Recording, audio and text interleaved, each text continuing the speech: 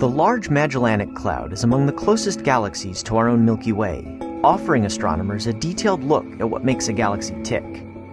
One of its most striking features is the Tarantula Nebula, a star-forming region more active than any in ours or other neighboring galaxies.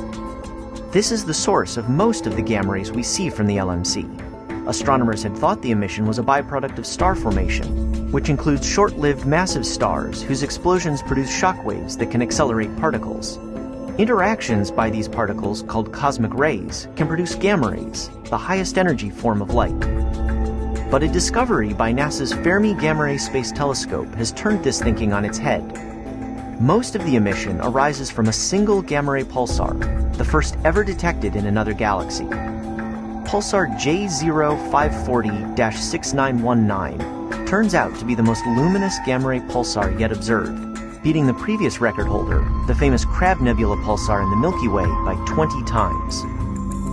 Discovered in X-rays using NASA's Einstein satellite in 1984, J0540 looked like a twin of the Crab until Fermi's Large Area Telescope unveiled its gamma ray power.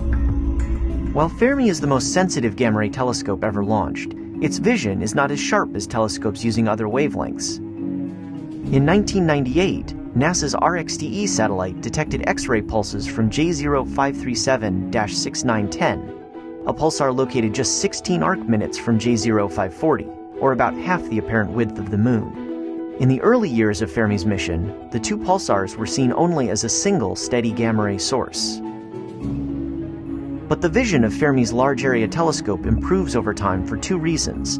First, it collects more gamma rays, and each one adds to the story of cosmic sources. Second, Fermi scientists improve their knowledge of the instrument, allowing them to reanalyze existing data to tease out more detail. Thanks to new data and a reprocessing of old, Fermi scientists were finally able to detect gamma ray pulses from J0540, revealing its incredible luminosity. The object is responsible for perhaps 60% of the gamma rays from the Tarantula Nebula. The surprise that it's the pulsar, not the nebula, suggests astronomers need to revisit their understanding of how cosmic rays are produced and move through star-forming regions. And the best way to do that, of course, is to keep watching the sky.